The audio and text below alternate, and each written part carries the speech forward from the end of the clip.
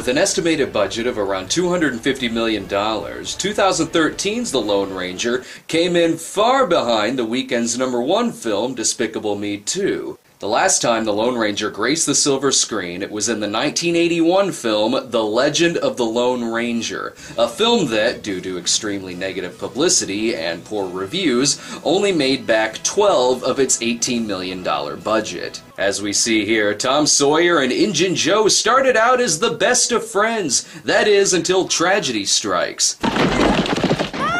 As you may have guessed, this is young John Reed and Tonto, and John rides off to live with Tonto and his tribe. And while we could have the actors fill us in on this, we didn't hire Merle Haggard for nothing. The legend started simply, just a boy without a home. John gets excited when he receives a visit from his older brother Dan. After Dan comes back, John has to say goodbye to Tonto. Wherever you go, whatever you do, you will always be Kimosabi.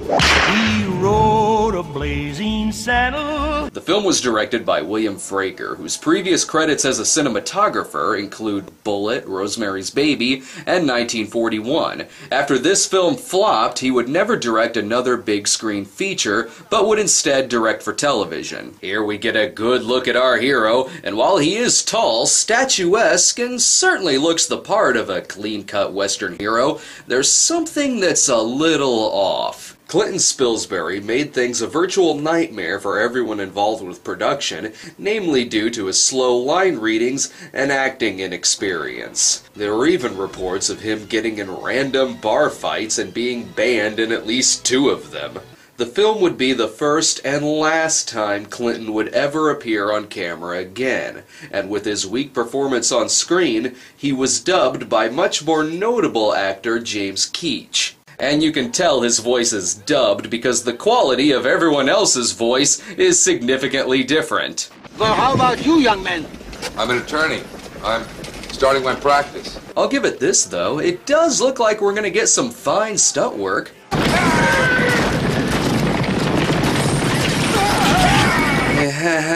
That almost killed that guy. They kept that take in the movie because, well, the stuntman went to the hospital and it was the only take they had. Oh hey, John Reed is stepping it up and being a man 13 minutes into the movie. The villain of the film is, of course, Butch Cavendish. And if you don't know who Butch is, that's Merle's job.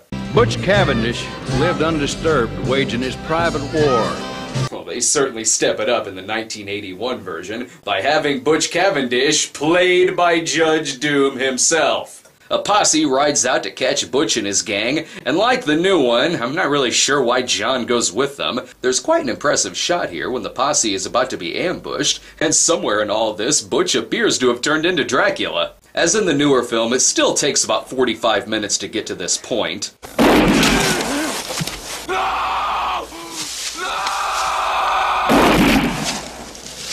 And it's still pretty brutal. But this version uses that time for actual storytelling and character development. But even in this film, there's still an element that completely destroys the tone and takes you out of the fucking movie. One thing about that Cavendish, he knew how to set a trap. Tonto shows up to rescue him, and whoa, you mean that Tonto is not only played by a Native American, but also Deputy Tommy Hawk Hill from Twin Peaks? Easy there. That's dangerous thinking, Hollywood. Once again, Tonto takes John back to his tribe. Oh, hey, a new character. I wonder what's gonna happen. And the moment John first laid eyes on him, he swore he'd ride him someday. You know who else could have told us this? The fucking characters in the movie! At first, John is quite the bad shot. The mask goes on you, not the horse, you idiot! If Bruno Mattei did this, someone would be jerking off this horse right about now. Or at least someone in the stock footage would be.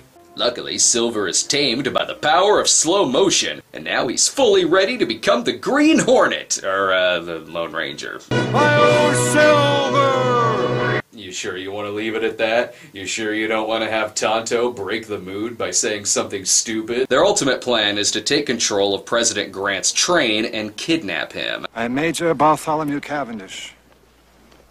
And you, Mr. President, are my prisoner. It's nice to know that they love the Ulysses S. Grant plot so much that they kept it around for Wild Wild West. Butch's master plan is to gain control of Texas as an independent nation. Rescuing the president seems about as easy as walking into the house, waking him up, and giving him a gun. I will give credit to the newer version over this in that the spectacle of the 2013 climax was a lot more fun and cartoonish than it is here.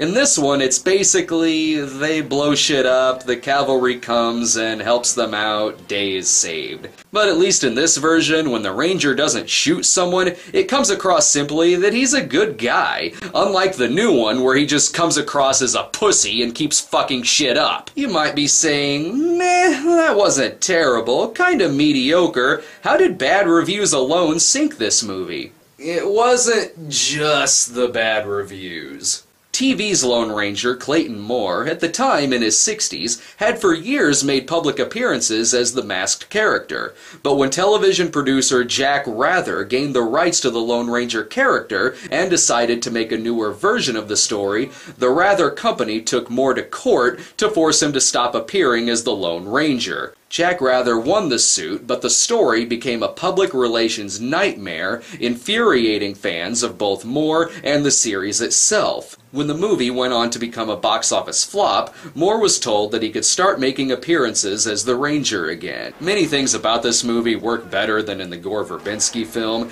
but it is weird that in the new one, we have a good actor playing a horribly written character, and in this one, it's a decently written character played by a horrible actor. Not to mention that this is actually a Lone Ranger film, and not the adventures of Tonto and his sidekick, the Lone Ranger.